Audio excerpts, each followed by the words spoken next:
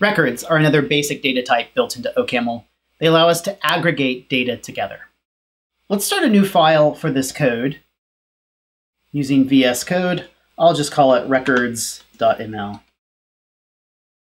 And inside this, I'll define a record type for students. So let's say that students have a name, which is a string, and a GPA, which is a float.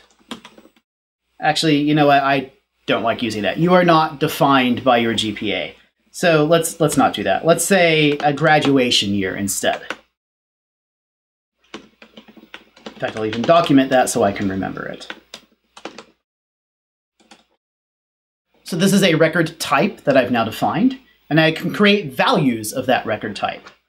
For example, maybe we should create a famous Cornellian, Ruth Bader Ginsburg. So let Ruth Bader Ginsburg, RBG, be. Her name is Ruth. And actually, at the time she graduated from Cornell, it was just Ruth Bader. She hadn't gotten married and added the Ginsburg yet. And she graduated in 1954.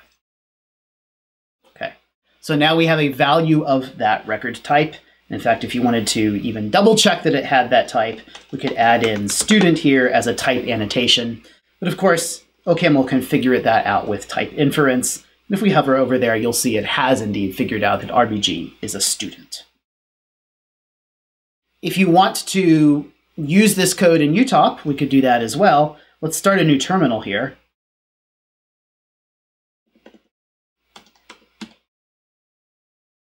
Make the terminal bigger so that we can see it, get that Explorer window out of the way. If you type the use directive, it will load the code into UTOP. So I can say use and then the name of the file. I called this file records.ml. You can see OCaml UTOP is even offering to autocomplete that for me. If I hit the tab key, it will go ahead and add all the rest of that in for me. That's a nice convenience. And now it's used all the code from that, loaded it into UTOP. I don't have to type the code myself at that point, and I can start playing around with it further if I like. For example, here is RBG's name. I can say .name to get that part of the record out, that field, as it's called, of the record. When I use a file of code inside of UTOP, it's as if I had just directly typed those lines of code into UTOP myself. Now, it's not going to automatically refresh. Don't get the idea that this is some sort of IDE, perhaps. So if I go back here and make a change, for example, I changed her graduation year to 53 or something, although that's incorrect.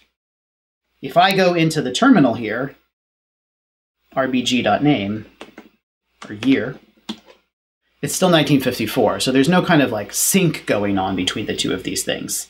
If I want to get those definitions out of the file again, I would have to reuse the file. Now you can hit the up arrow key in here to go back and use that file again, but this is not something you want to get into the habit of doing. Anytime you reuse a file, it's really best to end your UTOP session, quit, or you can also just quickly type Control-D, and then start UTOP and use the file again. This is a basic kind of hygiene in using UTOP that prevents old definitions that you might have loaded before from confusing you or UTOP about the new definitions you want to make. Okay, so now you can see that Ruth Bader Ginsburg, or Ruth Bader, now has the graduation year 1953. Another basic kind of data type that's built into OCaml is called the tuple. So let's create another file here, tuples.ml, to play around with tuples. A tuple is another way of aggregating data. But with tuples, instead of giving names to the pieces of data, like we did with records, they are unnamed components. So here, for example, is a tuple that contains 10 and 10 and AM. 10:10 a.m., for example, which is the time that CS 3110 used to start when we got to meet in person. So this is a tuple with 3 components. We could even give a name to this kind of type for times. Let's create a tuple type. Type time equals int star string. So times are going to have 3 components. The first component is an int, the second component is an int, and the third component is a string. And now we can say let t equal 10:10 a.m. And you can see that t has that type, int star string. We can also manually annotate that with the type time. And now t has type time. These two are really synonyms for one another when we use the type keyword to define them this way. So it doesn't really matter whether we think of it as an int star string or as a time. They're both the same type. We could also define a type for points, say points in the Cartesian plane. So type point is a float star float, perhaps. And we can have a point p, which is at the coordinates 5, 3.5.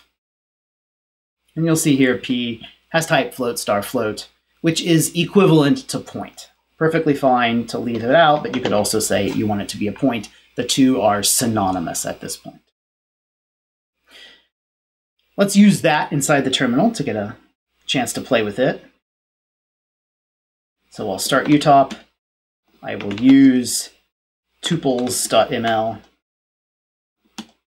Now I've got all of these defined for me as if I had entered them myself. What is p? It is of type point, 5, 3.5. If you want to get the components out of a tuple, there's a function built into the standard library called FST, which stands for first. I guess they were like out of vowels the day they defined that or something. And what does first do? It takes in a pair, which is a tuple that has 2 components in it, and it gives me the first component of that pair back. So what's the first component of p? It's 5. What's the second component of p? There's a function built into the standard library for that called snd, second. What's the second component of that pair p? Well, it's 3.5. Now these functions only work on pairs, not on tuples that are longer, that have more components. So I can't say what's the first component of my time t because that had 3 components to it. Don't worry, we're going to see soon how to access other components of a tuple that doesn't happen to be a pair.